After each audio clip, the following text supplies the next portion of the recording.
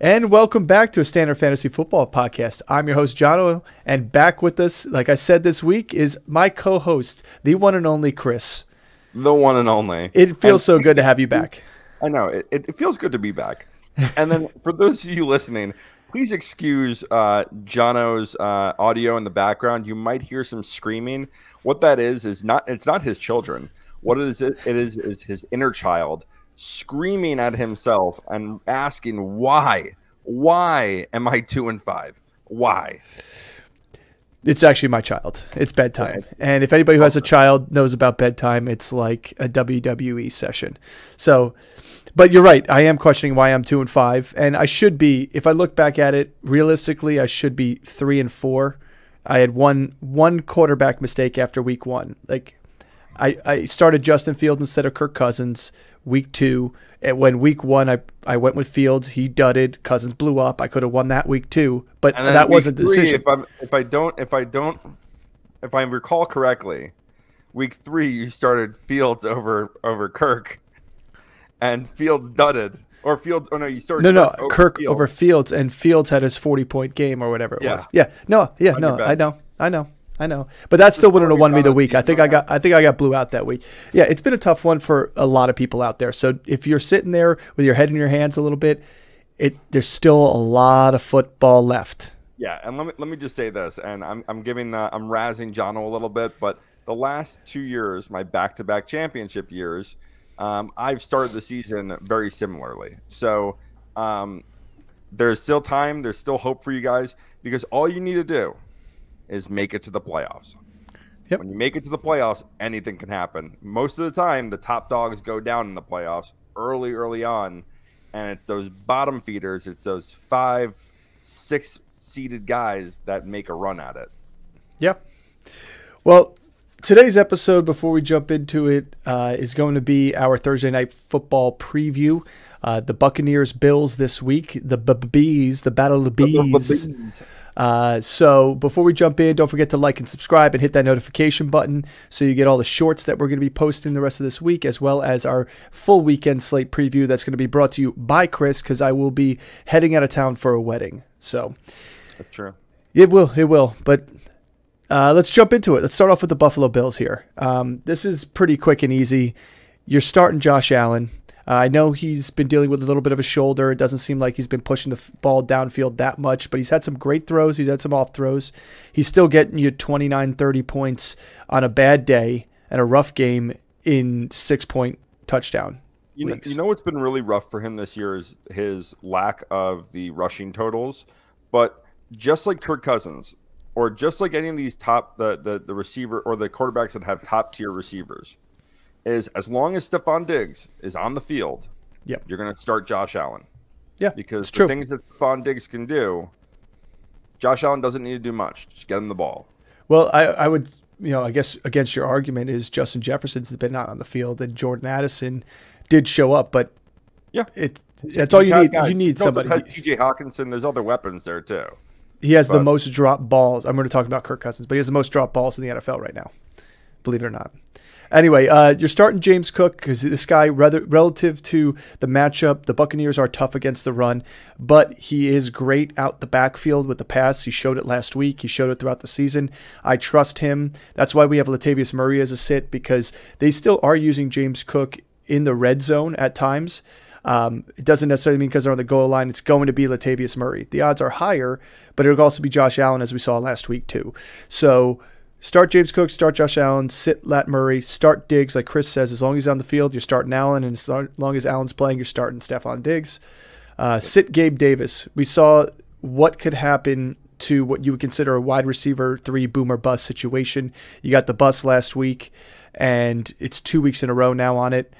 I don't like it on Thursday Night Football on top of that. So moving on, Dalton Kincaid, the lone soldier there as the tight end position. He is healthy off the concussion. Dawson Knox had the wrist surgery. He was not put on IR.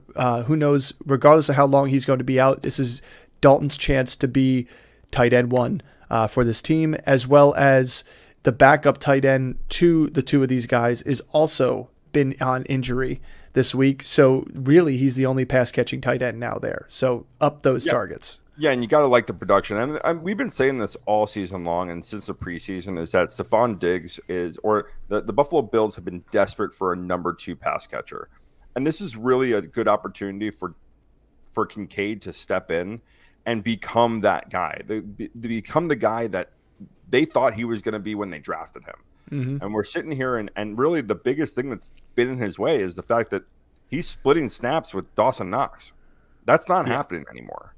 And so, we saw it last week when Knox went down, what kind of impact Kincaid was making with five receptions on 6 targets or 7 receptions on 8 targets. Like he's getting the volume there now because he doesn't have to split the snap shares.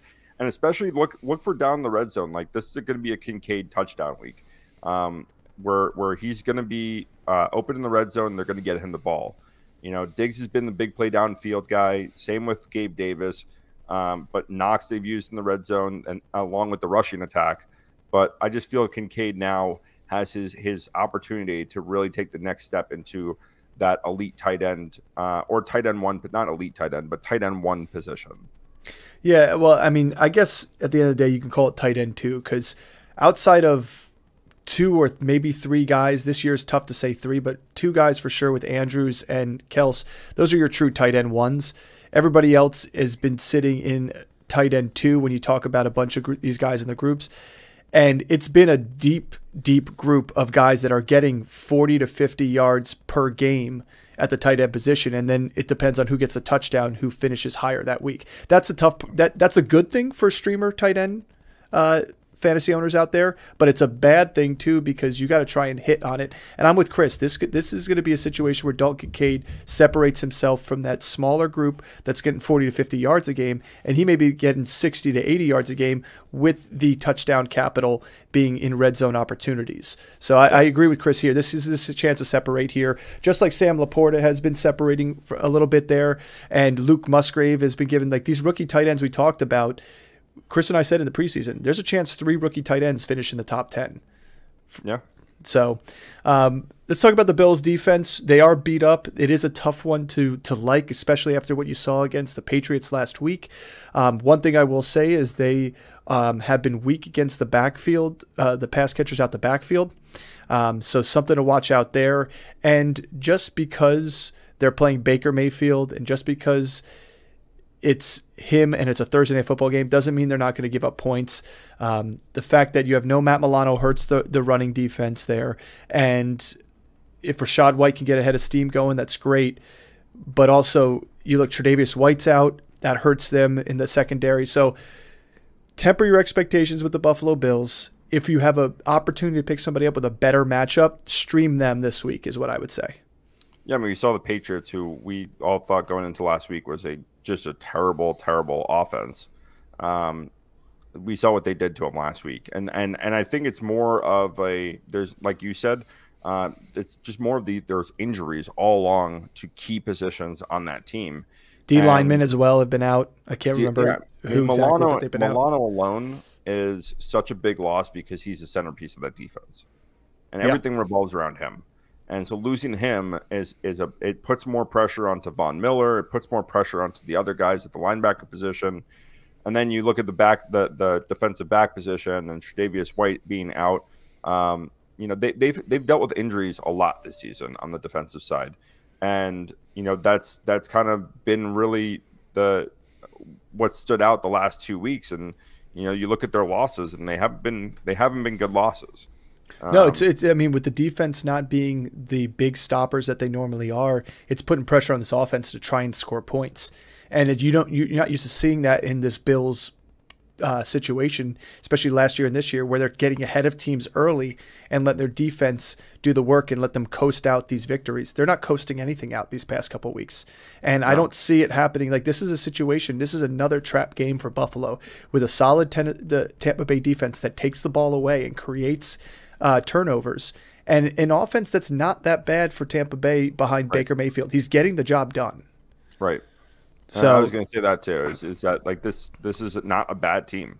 They're an under the radar team, and like you said, this is another matchup where on paper you look at it and the Bills are going to handle the Buccaneers, and I don't see it going that way. I still think the Bills come out with a win, Yeah. But I don't think it's going to be this blowout of a game. I think the Bucs are going to be in it, and the Bucs might have a chance to win this game. Well, especially in a situation where the Buccaneers division, it's up for grabs, and they're looking like one of the better teams offensively in that division. The New Orleans Saints don't look that great. The Atlanta Falcons find ways to lose and / win ball games. Like, to me, they're going to be fighting tooth and nail, and to get a win against Buffalo. Yeah, to get a win against Buffalo here, it would be huge coming off that loss to Atlanta last week. So, speaking of, let's talk about these Buccaneers here. We have Baker Mayfield and Rachaad White both as sleeper picks here. And when we say sleeper picks, we're mostly talking about Rachaad White he's been more flex appeal in terms of his running output. However, he has an opportunity to put up some good RB2 numbers this week, especially out the backfield. And same thing with Baker Mayfield. You could probably make an argument with no bye weeks, no teams on bye this week. You could say there's definitely 12 other quarterbacks I like better than Baker Mayfield. Yeah.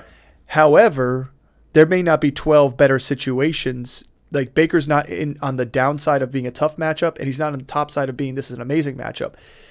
You got to look at people like Chicago who have a good matchup. However, it's a rookie quarterback. You got to look at Tennessee Titans starting a combination of Malik Willis, and so to me, I put him in the sleeper category because he has the opportunity to actually perform, and he's been solid enough at times. So I don't know if you want to. Where Mike Evans is on the other side of the foot, no, he's catching balls from him, and if we think that Mike Evans is going to have a good game, then we think Baker Mayfield could have a good game. And here's where I see a lot of our sleeper picks this year have been they're sits, but optimistic sits. Yeah, they're top end sit guys is who our sleepers are. They're not these guys where you're like you're taking a shot in the dark with. They're guys that have good matchups against teams that are weak at that position, and they have an opportunity, but there might be 12 other guys that we like over them, which is the case this week with Baker Mayfield. I think he has a chance to be in that top 12 category, to be a quarterback one for the week. But he's also not, before the week starts, in that category for me yet. Well, he's probably not on your team as your starting quarterback. That's what we're saying. Right. Pretty much. Right. Like, obviously, it was kind of an anomaly for Kirk Cousins on Monday night to have the game he had, but that was a situation playing against Kirk, baby. Yeah, against the 49ers. Like, if you had Baker as a backup going into the week, like, that's a situation where, like, maybe I play Baker because I just don't like Kirk prime time on Monday night. Now, it worked out in your favor if you had that situation, you played Kirk. But that's what we mean by that sleeper there. Rachaad White, sleeper-wise, this is more of a cautionary start to us in terms of this, because we're saying he is worthy of a flex play here because of volume alone. But also, let me put out a couple stats here of why I like Rachaad White this week, and he'll be more than just a flex start. And it's because Buffalo's given up 4 to 6 receptions to the running back position per game this season. And on top of that, 3 out of the 4 last games that they've had, they've given up at least 48 receiving yards to the running back. Upwards of 75 receiving yards to the running back. We saw at the end of the game there for Ramondre Stevenson. Saquon Barkley was the only anomaly, and that was when he had 5 catches for 4 yards or 4 for 5 yards, something small like that, which was off to me. And it's probably the Giants' play calling, to be honest. But everybody else, the Dolphins, the Patriots, everybody they played, they've given up plenty to. And so I think this is an opportunity for Rachaad White to pull off another receiving gem, to build off of last week. I think he had 66 yards through the air last week. The other reason that he's a cautionary start for us is that with Chase Edmonds coming back, this is an opportunity for they've needed production from the running back position, and Chase Edmonds might be a guy that takes a lot of the carries away, and could get some production there taken away from Rachaad White, who has been struggling as a running back this year. Yeah. We're not playing any of the backup running backs. We have Sean Tucker listed up here. We're going to switch him out to Chase Edmonds in the future because I think Chase Edmonds is going to have this number 2 role now that he's back. But I'm not quite yet willing to put him up there for this game. Even if he's active, they're going to probably have him on a little bit of a pitch count, and they're going to want to see what Rachaad White and give him probably one last big shot at this. Chris Godwin is a sit for us. And again, it's not that we don't think Baker Mayfield's going to do bad, so Chris Godwin's going to do bad. Godwin hasn't been doing great this season, period. It's been Mike Evans' show there, and then Godwin has had little spurts here and there. We were expecting him to be the touchdown machine he was of the past, and that's not the case. So sitting him. Cade Otton is an interesting one here, but Buffalo has actually fared decently enough against the tight end that I don't like it here. There's 12 other tight ends I'd rather start over Cade Otton. Let's just say that. There's probably I could name 15. So in that case, even if somebody's carrying 2 tight ends, you could probably grab the 15th one over Otton. So, and then the Buccaneers defense, as good of a takeaway machine as they've been as of late, and the fact that the Bills have chances and take risks that can turn the ball over with Josh Allen. I just don't know if I like playing them against Buffalo coming off of 2 losses. It could be this is one of those games where like analytics, like say start them. I mean, me and you both, we just have that feeling that it's like, the Bills are not going to lose 3 in a row. The Bills are going to try to take command of that division. Mm-hmm. I mean, they're one game back from the Jets. Yep. And or 1 game ahead of the Jets. The Jets, 1 game ahead of the Jets. I think they're 1 game back of the Dolphins or tied with the Dolphins. So I think, so I think to me, this is a get right game. If Buffalo loses this game, there's going to be some talks about, they need to make some wholesale changes, and there's going to be some problems if they lose 3 in a row right now. I wouldn't be surprised. Yeah, I wouldn't be surprised if you see some trades happen at the trade deadline, not away from Buffalo, but defensively for Buffalo. Well, listen, if they lose 3 in a row, I don't think there's going to be trades happening there. I think they're going to start play calling to where James Cook might be a league winner. Yeah, and I guarantee you'll start to see Josh Allen just start running the ball back like he used to. I mean, because if it's not working with him doing it not that way, the problem is I don't think it's the offense. I think it's the defense, and they have to find ways to stop people. Well, yeah, the offense is just turning the ball over. So, like I said, going back to the Bucs defense, like I like the defense. They've been great at turning the ball over against a team that likes to turn the ball over. But it's just one of those matchups where I don't feel it. Like, it's a scary matchup where Buffalo has the firepower to be a top 3 offense in this league, and they just haven't been that. And if they click, you don't want to be on the. And you hate to start a defense on the Thursday night. Like there's something that grosses me out about it, and that just like I need to start a defense right now. It's going to be a Thursday night game, like especially the way Thursday night games this year have been going. Like they've been kind of wild, like shootout games where the offenses have taken advantage of the defense, and so we saw it last week with the Saints game against Jacksonville, where you had these just massive plays. We've seen it in pretty much every Thursday night game. So it's not a game that I want to start either defense in particularly. So if I have the option, I'll start someone else. Yeah. Which thankfully I do. Like going back to week 1, 21-20 Lions over Chiefs. Week 2, 34-28 Eagles over Vikings. Week 3, you had 30-12 over the Giants, the 49ers. Week 4, 34-20. Like these games are taking the over almost every single week. And it wouldn't surprise me if this game does the same thing. And, in fact, you go as most recent as this past one, that was the only one that went under was the Chiefs-Broncos game, that heavily defensive game. But we knew the Chiefs were going to be good and the Broncos offense was terrible. We're not in a situation like that. So to me, I kind of agree with Chris. It's just the perfect example. Go get Atlanta. Go get the Seahawks. Go get one of these other defenses that have a good matchup here this week and stream them over the Buccaneers. But the Buccaneers long term, there's some good inter-conference and interdivisional games that they can benefit being your starting defense. Oh, for sure. All right. Well, thanks. Yeah. Yeah, you go. Yeah. Get the Texans. That's a sneaky play too this week. I think a lot of people, plus they've already had their bye. And they get to play the Titans again. So thanks for tuning in for our Thursday Night Football preview. As always, hit that like button, hit that subscribe button, and ring that little bell so you get the notifications for all our video drops moving forward. And as always, leave your comments. We love to hear them. We love to hear your start sits questions, your trade advice, anything of that, especially with the trade deadline coming up. We'll try and touch on that this next couple episodes on our thoughts on certain players, who to try and buy low, sell high opportunities before your league's trade deadlines are up. All right. Yes, sir. Thanks for tuning in. Until next time, everybody.